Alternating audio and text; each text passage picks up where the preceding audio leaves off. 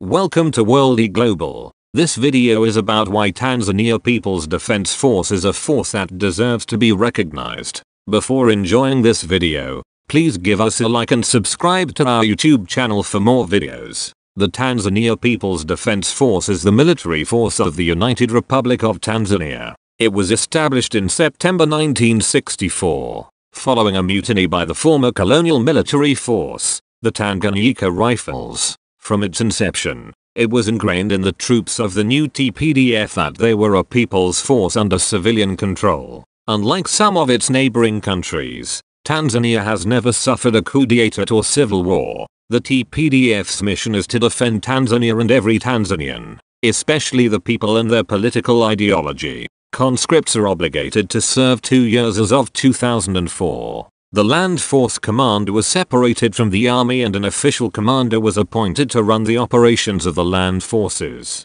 In 2013, the other separated half of the army was officially incorporated as a new branch of the military to oversee strategic planning and administration of all the branches of the military called the Defense Force HQ Command.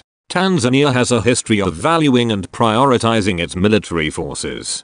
During the liberation struggles in the 1960s and 1970s, Tanzania played a crucial role in supporting neighboring countries, such as Mozambique and Zimbabwe, in their fights against colonialism and apartheid. This historical legacy has instilled a sense of pride and professionalism within the Tanzanian military. Tanzania has been actively involved in peacekeeping operations under the United Nations and the African Union. Tanzanian troops have been deployed in various conflict zones, including the Democratic Republic of Congo, Burundi, Sudan, and Somalia. This involvement has provided Tanzanian military personnel with valuable experience and training, enhancing their capabilities and operational readiness. Tanzania has established partnerships and received military training from various countries, including the United States, China, and the United Kingdom. These collaborations have contributed to the professional development of Tanzanian military personnel and the acquisition of modern military equipment and technologies.